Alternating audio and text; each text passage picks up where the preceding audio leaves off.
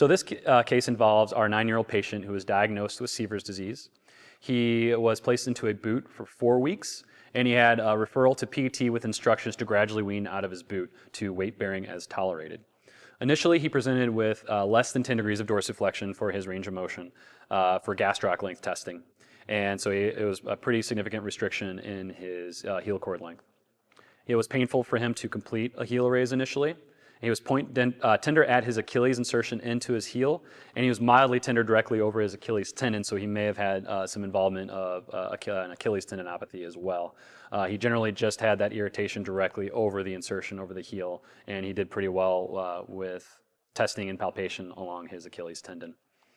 And he also presented when he transitioned out of the boot, he had that typical antalgic gait pattern, locking his knee into extension, having his foot turned out, and not allowing a lot of weight bearing onto his right lower extremity. He was presenting with a lot of decreased stance time on that leg and would quickly transition from his right leg to his left leg to decrease the amount of stress going through his ankle.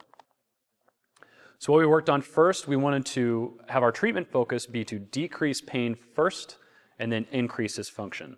So with decreasing pain, we did use gel heel cups, and we instructed him to wear those in all of the shoes that he was wearing. We did tell him, however, that they weren't to be going into his soccer cleats because we wanted him to avoid athletic activity at that time. We completed some heel taping. This was done to decrease the pull of the Achilles over the calcaneus. And we also completed ice massage. This was great for him to do because he didn't like doing icing. His mother had mentioned that they tried to do ice packs on his heel up to 10 to 15 minutes, and he really didn't like doing that.